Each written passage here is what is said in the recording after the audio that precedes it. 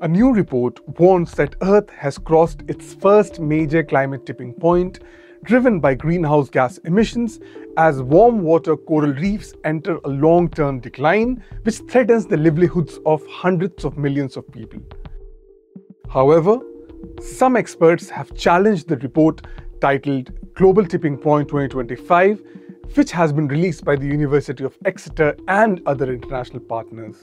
The report says that it contains consolidated knowledge on how to govern Earth system tipping points, the risks they pose, and the opportunities presented by understanding and acting on positive tipping points. The experts have challenged the conclusions about coral reefs, arguing that although the reefs are declining, evidence suggests they may be able to survive at higher temperature than the report indicates.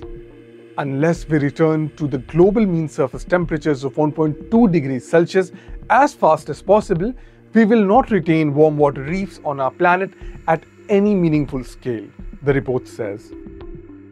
Since January 2023, coral reefs have been experiencing the fourth and most severe global bleaching event on record, with over 80% of reefs across more than 80 countries affected by extreme ocean heat.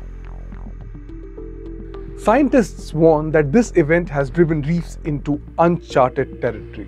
The report estimates that coral reefs reach a tipping point when global temperatures rise between 1 degree Celsius and 1.5 degrees Celsius above the 19th century levels, with 1.2 degrees as the central estimate. With current global warming at about 1.4 degrees Celsius, it warns that without swift and substantial cuts in greenhouse gas emissions, the 1.5 degree threshold could be crossed within the next decade.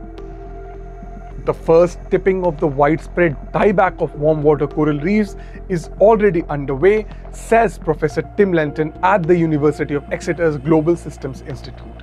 He noted that this is already affecting hundreds of millions of people who rely on coral reefs for their livelihoods. The report highlights reefs in the Caribbean, where marine heat waves, declining biodiversity, and disease outbreaks have driven many corals towards collapse. Along with the coral reefs, Lenton warned, ice sheets in the West Antarctic and Greenland appear to be perilously close to their tipping points, as both are shedding ice at an accelerated pace. The loss of land-based ice, he noted, contributes directly to the rising sea levels.